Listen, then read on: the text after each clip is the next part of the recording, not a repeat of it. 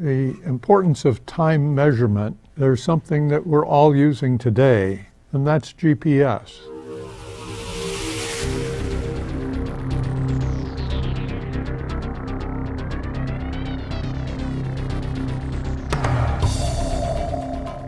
GPS has changed the world for the better in many, many facets. You look at the industries that we support on a daily basis, including aviation, transportation, search and rescue, geological surveying, safety of life, emergency responders.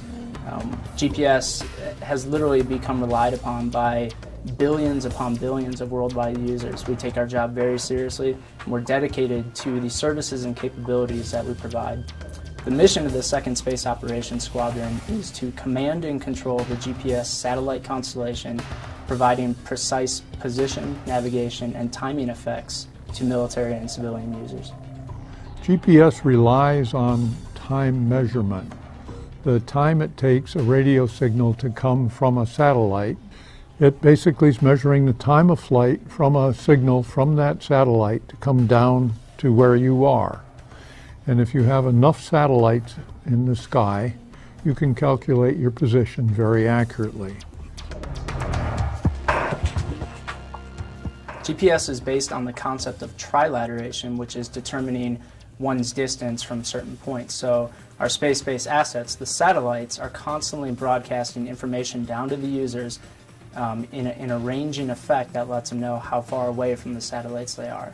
So if I know, the example I give is if I'm 350 miles from a city, let's call it Topeka, Kansas, then I just draw a circle around Topeka, Kansas. I get another distance, I know I'm 500 miles from Boise, Idaho, draw a circle around Boise, Idaho. Those two circles are going to meet at 2 points. Now enter the third satellite, or the third location. So if I know I'm 250 miles from Los Angeles, I draw a third circle, and now all those circles are going to meet at one exact point. I've now calculated my position on the Earth.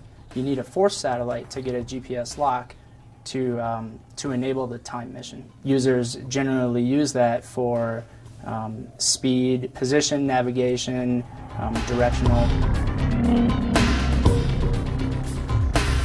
Some of the most interesting uses of GPS I've personally heard about include earthquake monitoring and tsunami monitoring. So they place GPS receivers right on fault lines and look for micrometer shifts in the crust. GPS is very important to banking. A lot of people think it's because of a timestamp, but it's actually so that the entire banking industry can be synchronized as financial transactions are made.